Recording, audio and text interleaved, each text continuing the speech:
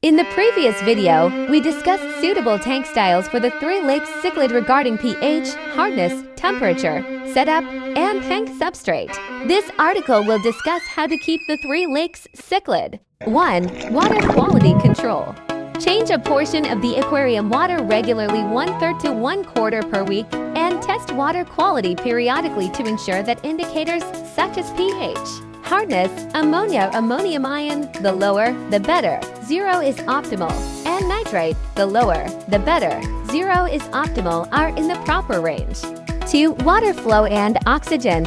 Three Lakes cichlid aquariums usually have no aquatic plants to supply oxygen. Therefore, it is recommended to use an air pump with sufficient power to supply sufficient oxygen to the water. This is especially important in high-density aquariums, and Hygger offers a wide range of pumps.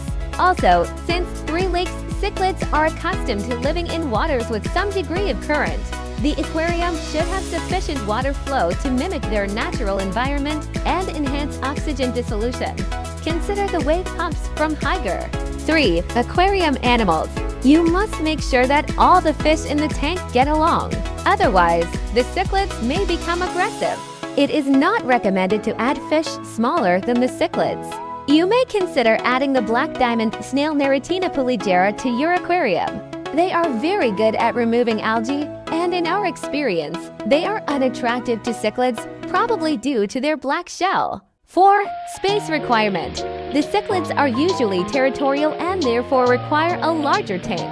It is generally recommended that at least 30 liters of water space is needed for each 10 cm cichlid, with an additional 15 liters of water space for each additional 10 cm fish. And for larger species, the tank capacity should be larger.